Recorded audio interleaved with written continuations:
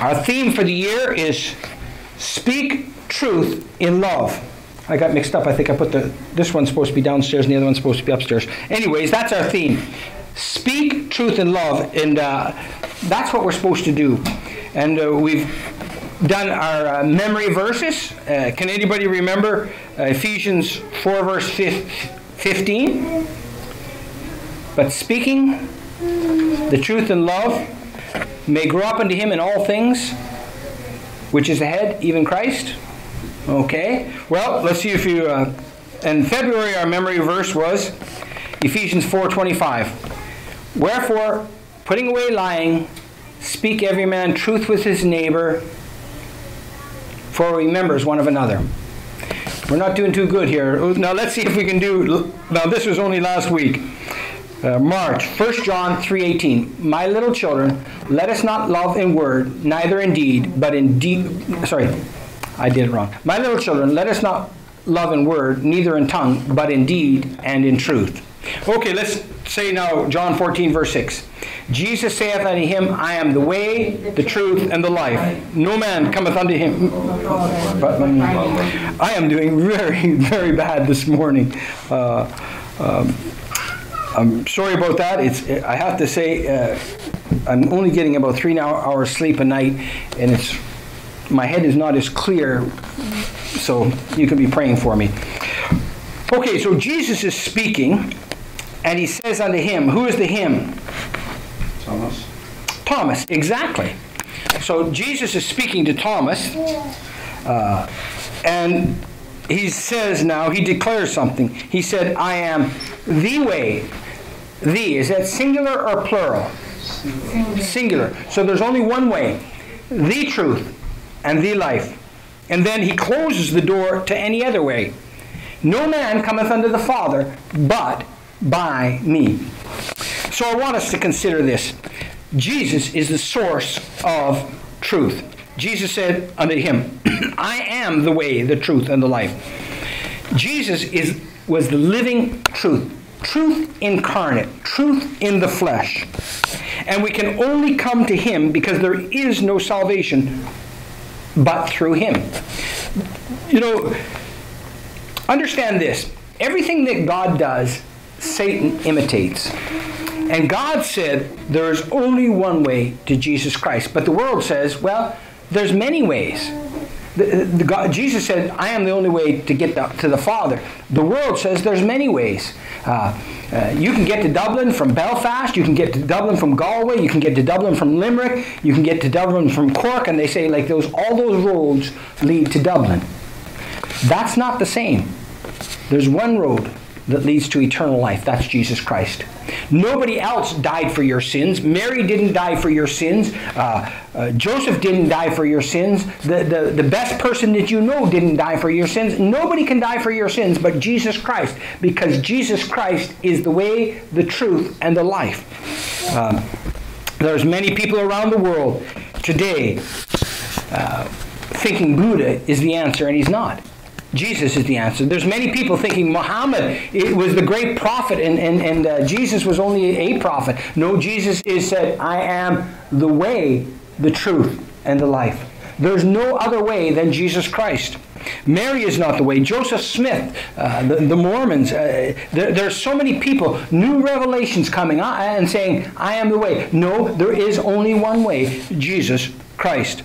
And maybe many people think I can get to heaven my way. But you can't get to heaven your way. You can only come through Jesus Christ. It's very clear. I am the way, the only way. I am the truth, the only truth, and the life. No man cometh unto the Father but by me. Jesus makes it very plain that you can only get to heaven through him. John Gill said, he is not only true, but truth itself. Now, just turn back to John chapter 1 for a moment. John chapter 1.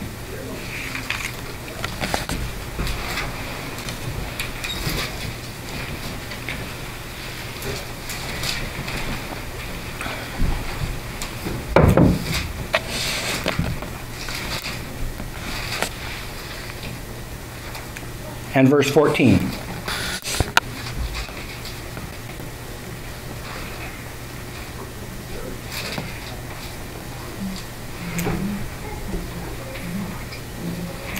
Okay, I'm going to start in verse 1. In the beginning was the Word, and the Word was with God, and the Word was God. Now, the Word was God. So, who is the Word? Well, Jesus Christ is the Word. He was in the world, and the world was made by Him, and the world knew Him not.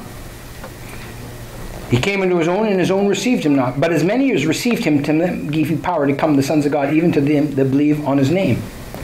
And so now in verse 14. And the Word was made flesh. That's Jesus Christ. Was made flesh. Jesus Christ had to become a man so that He could die for your sins. So that He could take your place. And so He became a man. It's beyond my understanding that God the Son took upon Him flesh so that He could die for me. And the Word was made flesh and dwelt among us. And we beheld His glory, the glory as of the only begotten of the Father, full of grace and what? Truth. This is the nature of God. Understand this. God is true. That is His nature. When we think about nature, that's what He's like. You can say to me, Pastor, flap your arms hard and fast and you'll fly. I can flap my arms as fast as I could, but I can never fly. It's not my nature. But God, His nature is, He's holy. What else is about His nature? God is love, merciful, kind, gracious, long-suffering. He's omnipotent, that's a big word, all-powerful. He's omniscient, all-knowing. Omnisapient, all-wise. There's a difference between knowledge and wisdom, but that's another story. Those are His nature, and His nature is also what? Truth. Speak the truth. So when we're speaking the truth, we are talking about God and Jesus Christ. That's His nature. Deuteronomy 32 verse 4 says, He is the rock. His work is perfect. For all His ways are judgment of God of truth and without iniquity. Just and right is He. The reason people don't want the truth is because they don't want what?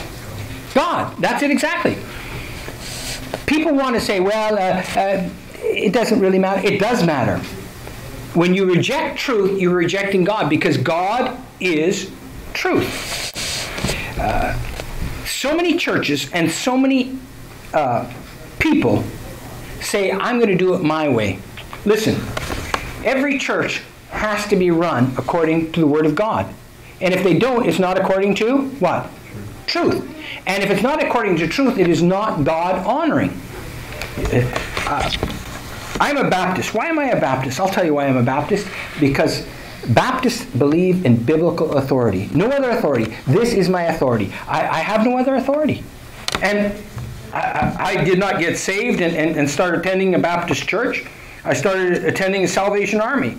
And I said, well, why don't we have the Lord's Supper? Oh, well, that's not that important. Why isn't there baptism? Well, that's not important. Listen, I mean, I am so thankful that I got saved basically because of the Salvation Army. But they didn't believe the truth. They rejected truth. And there's lots of truth that they didn't follow. Listen, if a church is going to be God's church, it's got to be according to what? Truth. Jesus said, I am the way, the truth. And people say it doesn't matter. When people say truth doesn't matter, what are they really saying? Who doesn't matter? God. Jesus doesn't matter. That's what they're saying. They're literally rejecting God. I have had people say, well, would you come to this meeting? And I say, well, there's people there that believe that you get to heaven by being baptized as a baby. How could I do that? And they say, well, we don't talk, those things don't matter. Hey, truth matters, amen? Because God matters. God matters to me, and God is truth. And so we need to be building a life. Now, our theme is speak the truth in love. So we need to speak the what? Truth. Listen, I'm telling you the truth, and I hope that you get it out of heart of love. The reason I'm a Baptist is because that's what the Bible teaches. I didn't know that when I first got saved. But as I found out and I realized what the Bible said, I said, okay, I've got to follow truth. And that's the way it is. If you want the truth, you've got to, if you want God, you've got to say truth matters. Amen? If you want God, you've got to understand everything I say, do, and believe has to be according to His Word. That's the truth. I want you to take your Bibles and turn to 1 Timothy here. This is very important. 1 Timothy.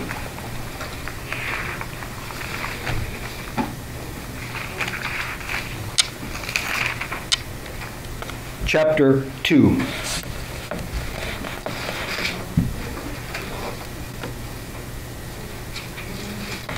Verse 3. For this is good and acceptable in the sight of God our Savior, who will have all men to be saved and to come under the knowledge of the truth. For there is one God and one mediator between God and men, the man Christ Jesus, who gave himself a ransom to be testified in due time. Let's look at this. God our Savior. So what's God's will? Who will have all men to be what? What does He want all men to be? Saved. That goes against another thing, Calvinism. Calvinism says God wants some people in hell and God wants some people in heaven. No, God wants everybody where? To be what? Saved. I had to say, okay, that's wrong. God's right. Now, and to come under the knowledge of the truth. What is the truth? Okay, verse 5. For there is one God and one mediator between God and men, the man Christ Jesus. The truth is that you're a sinner and I'm a sinner, and that there's only one way that we can get to heaven, through the mediator, Jesus Christ. I got saved when I was 17 years old, and I've told this story before. I got saved. I just want to tell people about Jesus Christ after I got saved. And I'm in my last year in secondary school. And so we got this class. It's called Creative Living. And the teacher said, okay, what's going to happen in this class is you will be marked on your participation. So, okay, that's fine. So you got this book, I'm okay, you're okay. And he says, now what does everybody think about this? And I said, and he said, okay. And so I told him, well, actually, I don't believe you're okay, and I don't believe I'm okay. I said, I believe that we're all sinners, and that's why Jesus Christ died. And I told him the gospel, and I didn't get a very good mark in the class. But anytime I got a chance, I told him the truth. The truth is, I'm not okay. The truth is, I'm a sinner. If you look at your heart, be honest. Did you ever lie? Yeah. Did you ever use a curse word? Yeah. Were you ever angry? Yeah. Did you ever hurt somebody? Yeah. That's because you're a sinner. And if you weren't a sinner, Jesus wouldn't have to die. If there was anything you can do to pay for your sin, why would Jesus die? But there is no other way, because Jesus said, I am the way, the truth, and the life. No man cometh unto the Father but by me. For there is one mediator. What's a mediator? Go between two offended parties. Okay?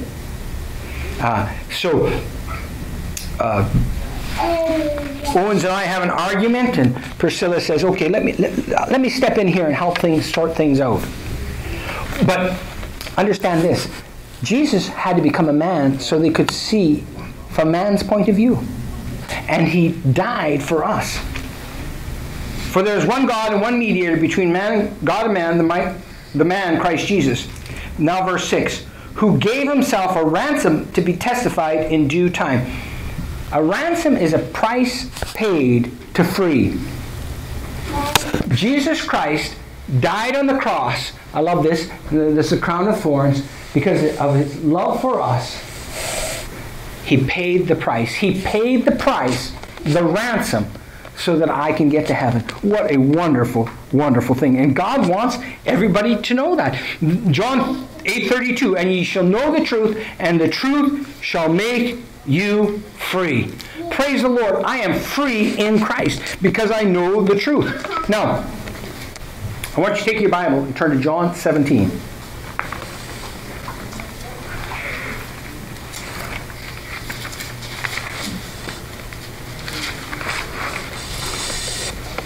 God, in his knowledge, in his foresight, knew people would say, well, what's truth?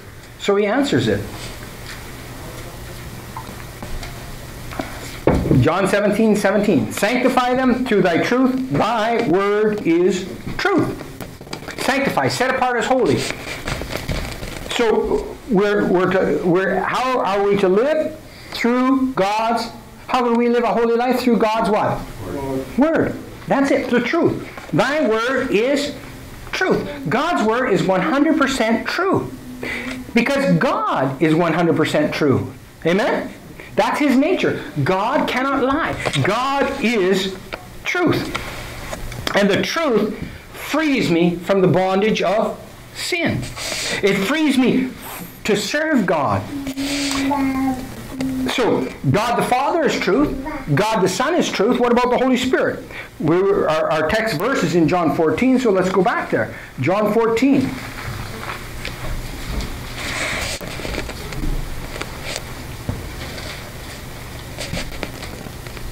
Verses 16 and 17. And I will pray the Father, and he shall give you another comforter, that he may abide with you forever, even the Spirit of truth, whom the world cannot receive, because it seeth him not, neither knoweth him, but ye know him, for he dwelleth with you, and shall be in you. The Holy Spirit in the Old Testament would come upon somebody. It's kind of like, imagine a coat upon them. But when you get saved in the New Testament, the Holy Spirit, he said, where did it say he's going to be in this verse? Anybody get it? In you. In you. The very second you get saved, the Holy Spirit dwells in you. The book of Acts was a transition. Transition from what to what?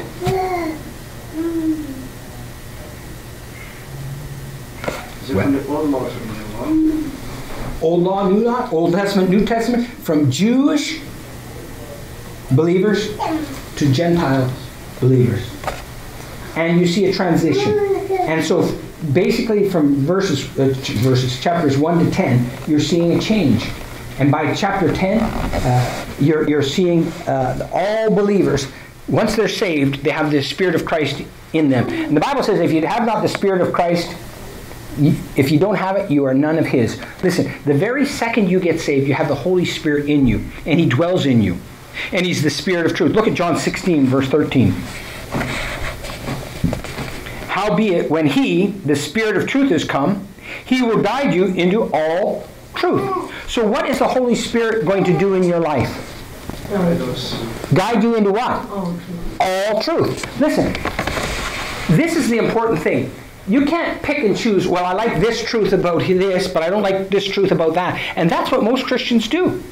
They pick and choose, well, I like it that God says love, but I don't like it God says I'm supposed to live a holy life.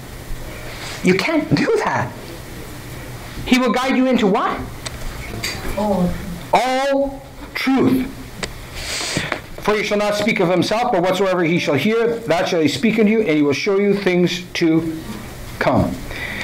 God wants the truth in our life, and the Holy Spirit will build us in truth so that we can speak the truth in love.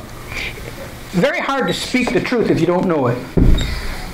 I don't know Tamil. I don't know Hindi. I don't know Arabic. I don't know Polish. I don't know Ukrainian. I can't speak to you in that language, can I? I know English. I can speak to you in that. If I don't know it, I can't speak it.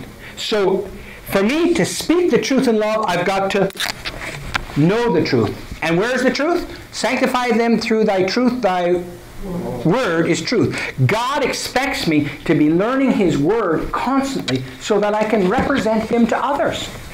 That's my job. The Holy Spirit will help me to speak the truth, but how? In love, with a broken heart. Satan hates the truth. He is a liar and the father of it. John 8:44, ye are of your father the devil, and the lust of your father ye will do. For he was a murderer from the beginning, and abode not in the truth, because there is no truth in him. When he speaketh a lie, he speaketh his own, for he is a liar and the father of it. There is a battle going on about what? Truth. Look at it. Jesus is the truth. He's truth incarnate. The Holy Spirit guides us into truth. But Satan is a murderer from the beginning, and abode not in the truth, because there is no truth in him. There is no truth in Satan. Now, he might say something that contains truth, but he will always put a lie in it. It's interesting when you study the temptation of Jesus Christ, and when he quotes the Old Testament scripture to Jesus, do you know what he does? He leaves part out. Well, if you leave part out, it's not the truth anymore, is it? Listen to this in Proverbs chapter 23:23. Buy the truth and sell it not. Wisdom, instruction, and understanding. Understand this. I need to stand for the truth. There's so many people go to churches because of culture. When I was in Bermuda, I was still attending Salvation Army. I went to a church, and you know how many white people are in the congregation? One. That was me. I mean, I could have gone to a closer church, but that was the best church that I knew of at the time. So it's not a matter of, culture, were they the same culture as me? No. That was wonderful. I learned to eat cassava pie. Anybody ever eat cassava pie? It is fantastic. I love it. I love it. And the Bermudians, they actually got it from the Jamaicans, and they would make it for me. They felt sorry for me, poor single fella. But I ate pretty good because I was in the Canadian Navy. But anyways, the point is, I went to church not because of the color of the skin, not because of the music. I went there because at that time, that's the best church I knew of. You know why lots of people go to church? Well, they speak the same language as me. I'm Canadian, and everybody else. I'm coming to church here because Fatty's Canadian too. I don't come because of anybody's nationality, anybody's skin color, anybody's taste in food, or even if they don't like hockey, I can still accept them. You know, it's all to me about what? Truth. If you don't have truth, you have nothing. Jesus saith unto them, I am the way, the truth, and the life. No man cometh unto the Father but by me. And sadly, many, many churches are sacrificing truth to get people in. That is so sad. Because what are they really sacrificing? God. God. I cannot say God doesn't matter to bring people in. We can do all kinds of things to bring people in. But truth matters. Paul says, O foolish Galatians, who has bewitched you that you should not obey the truth? Now I want you to take your Bible and turn to 3 John. 3 John. If you remember, I preached on him a few weeks back. The apostle of love. And he loved people. Look at this. It's verse 3 and 4. John says, For I rejoiced greatly when the brethren came and testified of the truth that is in thee. Why was John rejoicing? Because they had the truth. For I rejoice greatly when the brethren came and testified the truth that is in thee, even as thou walkest in the truth. What does it mean when it says they walk in the truth? They live it out in their lives. And that made John, the great aged apostle, rejoicing. Now look at this. I have no greater joy than to hear that my children walk in the truth. His children. How are they his children? He led them to the Lord. He led them to the Lord. And the thing that made him so happy about them was what?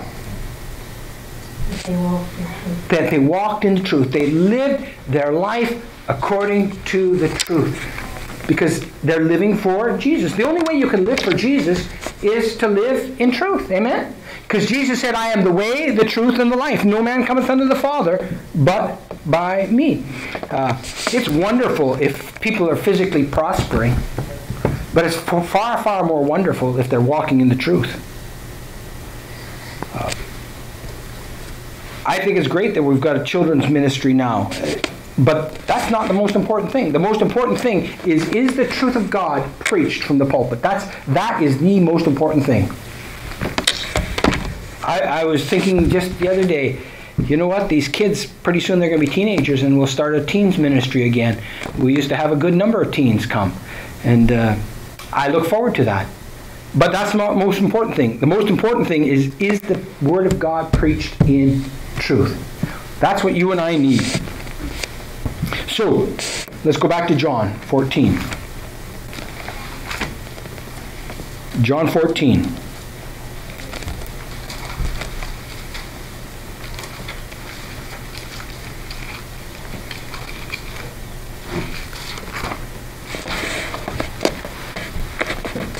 Let not your heart be troubled. Do you believe in God? Believe also in me. What a wonderful thing that we don't have to have a troubled heart. In my Father's house are many mansions. If it were not so, I would have told you. I go and prepare a place for you. And if I go and prepare a place for you, I will come again and receive you unto myself, that where I am, there you may be also. What a wonderful thing. I have a mansion in heaven. Years ago, I was preaching across the States, and I asked the church if I could come and present the work, and so I did. And the preacher got up and preached and said, you don't have a mansion in heaven, you have an apartment. I really felt like I should walk out, and I really didn't know what to do, but I thought, you know what, I'm the one that asked if I could have a meeting here, so I felt I should. But I thought, how dreadful a thing to say. I've got a mansion in heaven, amen? Who wants an apartment in heaven? Who wants a mansion in heaven? Just 3 of us want a mansion in heaven and nobody wants an apartment. Come on, speak the what? Truth. Who wants an apartment in heaven? Who wants a mansion in heaven? Amen. That's it. I want a mansion in heaven. And that's what God said. And I like the truth. And then he said, I go and prepare a place for you. And the truth is, he said, and I will come again and receive you unto myself, that where I am, there you may be also. Jesus said he's going to come for us, and he's going to take us to heaven. And whither I go, you know the way. And Thomas saith unto him, Lord, we know not whither thou goest, and how can we know the way? Jesus saith unto him, I am the way, the truth, and the life. No man cometh unto the Father, but by me. What a wonderful thing. Jesus is the truth.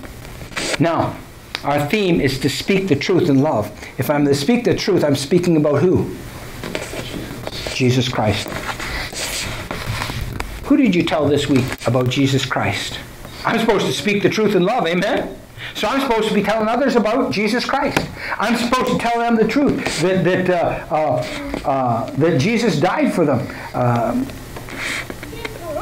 This week, my wife and I, we had to go somewhere, and then we went to Clonakilty and we had a burritos.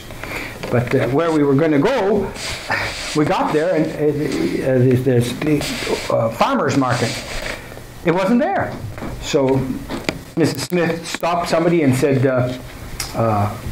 you have the farmer's market? And they gave us directions. And then I said to the person, here, let me give you directions. And I gave them a leaflet and told them, this will tell you how to get to heaven. You know, you've got to speak the truth. If you don't tell others about Christ, who's going to do it?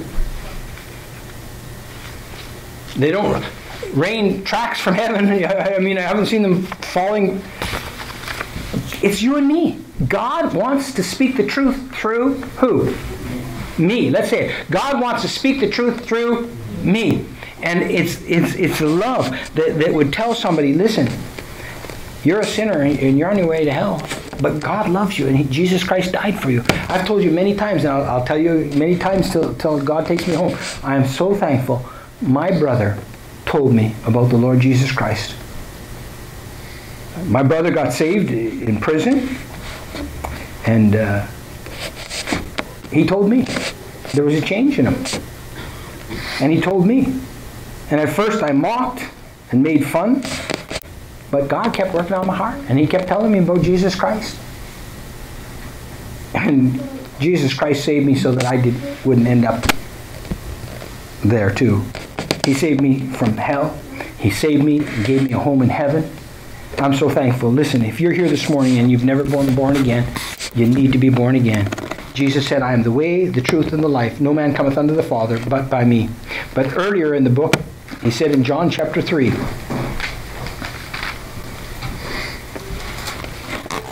talking to a man of the Pharisees named Nicodemus, a ruler of the Jews, and he told him the truth. In John 3:3, verily, verily, I say unto thee, except a man be born again, he cannot see the kingdom of God. He said, you got to be born again. And Nicodemus had no idea. Nicodemus thought this is some sort of physical birth. He said, how can a man be born when he is old? Can he enter the second time into his mother's womb and be born? And Jesus explained to him, you need two births. Verily, verily, I say unto you, except a man be born of water and of the Spirit, that's capital S, that's the Holy Spirit, he cannot enter into the kingdom of God. That which is born of the flesh is flesh, and that which is born of the Spirit is spirit. Marvel not that I said unto thee, ye must be born again.